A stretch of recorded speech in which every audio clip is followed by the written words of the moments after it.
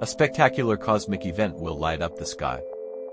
Mars and Jupiter are just a third of a degree apart, a distance much less than the width of the full moon. This closeness will provide stargazers and astronomers with a breathtaking sight. A planetary conjunction occurs when two planets appear close together from our perspective on Earth, even though they are millions of kilometers apart in space. NASA has determined that the event will be visible to the naked eye, with Jupiter's bright glow and Mars' distinctive reddish hue standing out against the background of the constellation Taurus. Jupiter and Mars have the same right ascension, and Jupiter passes 18 feet south of Mars. At roughly the same time, the two objects will be very close to each other, technically called enipulse.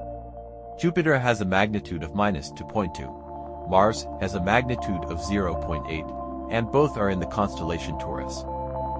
The pair will be close enough to fit within the field of view of a telescope, but can also be seen with the naked eye or binoculars. On November 16, 2026, Mars will pass Jupiter again, by 1.2.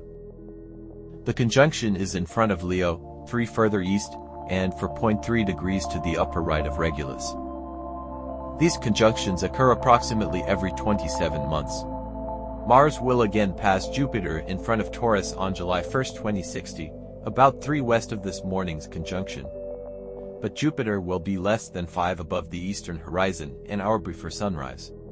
NASA highlighted the visibility of this conjunction, noting that Jupiter will shine brightly and Mars will show its characteristic reddish hue, making both planets easily spotted with the naked eye. Mars orbits the Sun every 1.9 years, longer than Jupiter's orbital period of 11.8 years.